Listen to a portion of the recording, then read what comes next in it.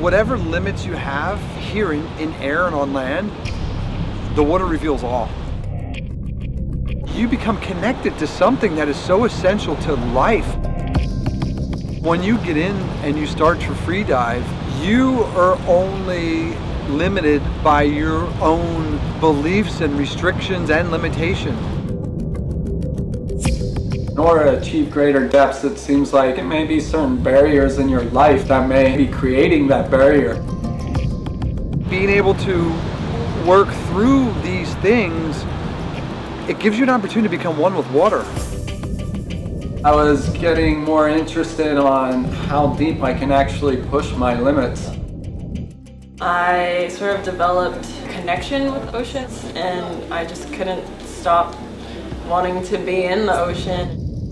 I ended up falling in love with the sport of just purely freediving.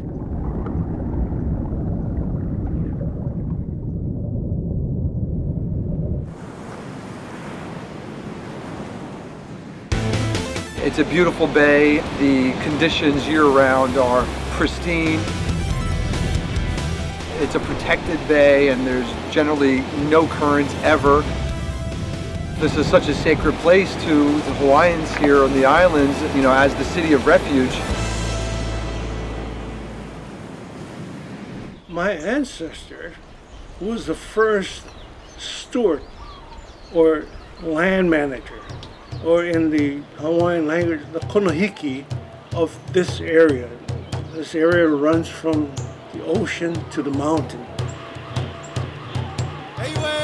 Pu'uhonua is a place of refuge discovered by the late Queen Ka'ahumanu, and she ran away from home and came here to Honaunau Beach and hid on a big boulder as a shelter, hiding from the king and all these warriors is searching for her. And she felt a spiritual belonging, so she dedicated this area as a sacred ground. Today it is known as the Pu'uhonua o Honaunau National Historic Park. We're having our very first freediving competition, and it's called the Hawaii Cup of Freediving. The U.S. Freediving Federation is an organization that I started. I felt the need to bring a bigger community element to the sport of freediving to help educate and to drive awareness and help to inspire people to want to learn and to try it. I made a commitment to the existing freedivers here in Hawaii that we should start out by having a competition to help build that community. So I came to Honaunau to go diving because I heard about this thing called church on Sundays. What church is, from a spiritual standpoint, there's a number of freedivers that have been meeting on the beach here, and they meet at 10 o'clock and then they go freediving for a couple of hours and then they have a potluck afterwards. I had discovered all the freedivers here in Kona that gather on Sundays at Honaunau Bay, and they welcome whoever. It's special to this bay and to this freediving community. I realized that, man, this is what I've been searching for half my life.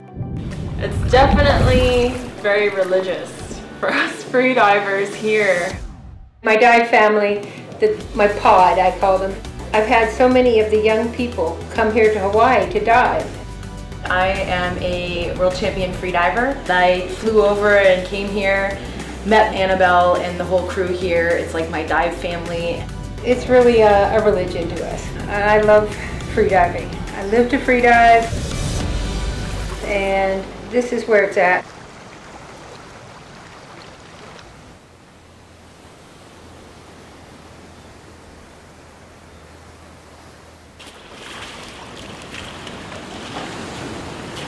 Here at Honaunau this weekend, what happens in the morning, the safety team and the judge teams will come in. They'll start to organize and they'll take the apparatus out into the sea and set this up on a number of moorings that we have set up. We'll have a warm-up area, so when the divers do come out on their scheduled times, they'll go to the warm-up zone and then they'll begin to get into the relaxed and meditative state to potentially then go into their dive.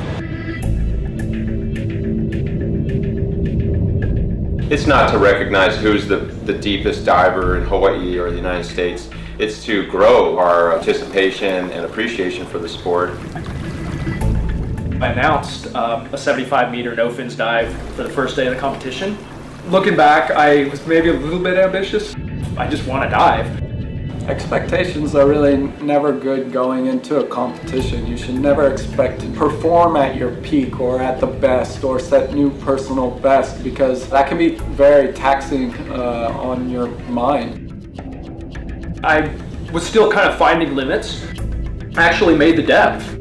On the ascent, I'm coming up, and you know, it's a tough dive, feeling it. The next thing I remember, of course, I was, you know, sitting on the buoy and looking around and thinking, wait a sec, didn't I just do a dive though? Or wait, maybe I'm about to do the dive. Did I dream I did a dive? And then Kurt, another old friend and the organizer of this comp, a guy who basically I'm trusting with my life, was right in my ear, and he's like, hey, I don't know if you need it, but if you want it, there's some oxygen on the boat. And that's when I realized, oh, oxygen on the boat, wait a sec. I think I had a blackout. I'm like, did I have a blackout, Kurt? And he's like, yeah, you were out.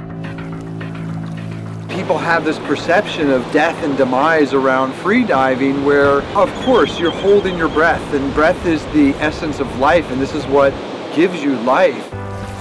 That's why we free dive in the first place. It's to have fun. There was just a phenomenal experience, just atmosphere there that I haven't felt anywhere else. Everyone was there just trying to help each other out. It was very friendly. To realistically have the confidence to be like, no, I can go all the way to the edge till I'm out of air and unconscious, and these people have my back.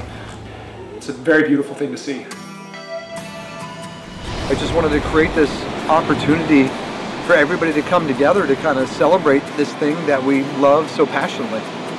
Out of nowhere, it's just like this rush of just energy and emotion that just comes out. That's the thing about the water. It brings out your feelings and your emotions, and what you experience in land, you experience in water, and you in challenges to everything in life. It just brings that out, and having this competition here and being a part of this amazing community of people. It's part of my dream of what I'm trying to do, and it was being realized in front of me.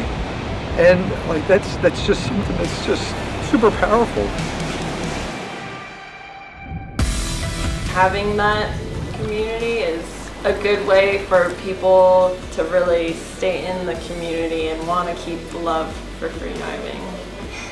Everybody says, why do you do this every Sunday? Well, because it makes us feel good.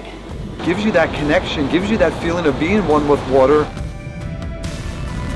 and gives you an entirely different perspective, and you approach life differently. If we don't have that, and we don't preserve and conserve this environment, we don't have life ultimately.